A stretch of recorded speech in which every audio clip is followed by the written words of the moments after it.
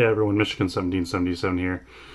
So we just got some news. Normally I don't cover video games specifically, but I'm going to be doing this one because, well, I'm a Battlefield fan. I've always enjoyed Battlefield games. But it looks like DICE is going to be canceling any sort of plans after June for Battlefield 5. And as a Battlefield 5 player, this is very irritating and disappointing. No new content after June. They basically just said that they're going to have a map drop, an anti-cheat update, and some other small updates here and there, and then after that they have no plans for the game. Honestly, very disappointed. I mean, it's going to be over a year until the next Battlefield game, and we're not getting any more content for this one. I mean, I'm wondering if they're working on something else, maybe another like a remaster for like a Battlefield 3, or maybe an update for Battlefield 4 that would bring it maybe up to the caliber of Battlefield 1 and 5. I don't know. I mean, it's just kind of frustrating. You know, we're paying for a product. It's promising live service. They go through, they make so many mistakes. The PR at the beginning was a joke. There's no historical relevancy at all to this game. It doesn't feel like a World War II game. Then they finally get it in place. They make, you know, the Pacific updates and everything else, and screw it up with the TTK changes. I mean, it's just thing after thing after thing that they keep messing up. And I think at some point the executives over at DICE or EA was just like, you know, we're not doing this anymore. It's not worth our time. It's not worth the money. And as a Battlefield player, this can be obviously very frustrating.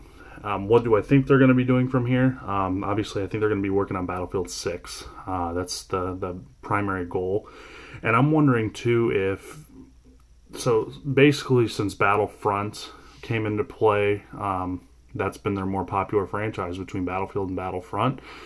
EA is making more money off of Battlefront 2, and that's just how it is. So their primary focus is that. So I'm wondering if, for the next-gen consoles, I'm wondering if Sony and Microsoft sent them official PlayStation 5 and Xbox One or Xbox Series X dev kits that are completely finalized, and now they're going to be focusing on building maybe Frostbite 4 or a new engine altogether for this next Battlefield game. If that's the case, I mean, it makes sense why they need to pull resources, because obviously they're splitting it between two games until the EA Star Wars license goes away. So if they develop the engine now, to cut their losses from Battlefield 5 and then build a new engine, and then while they're doing that, developing Battlefield 6, they could do that. They might be making a Battlefront 3, some other Star Wars game. I mean, it could be anything. We don't know. If it is the case and they're building a new engine for next gen, I'm excited, but I'm still frustrated because this is going to be over a year that we're not going to have any Battlefield data or Battlefield games. And I like Battlefield. So, I mean, I'll still be playing Battlefield 5. I might go back to Battlefield 1. I can't play Battlefield 4 on the PlayStation 4. It's a joke. The controls and all that are just, oof. If you don't have a field of view slider in your game and you don't have the ability to adjust your joystick sensitivity or your joystick dead zones and all that like they do in Battlefield 1 and 5, I can't play it. It feels too clunky and slow, and it never got a pro patch, so a game looks like a potato. I mean, it's a fun game, but I can't do it.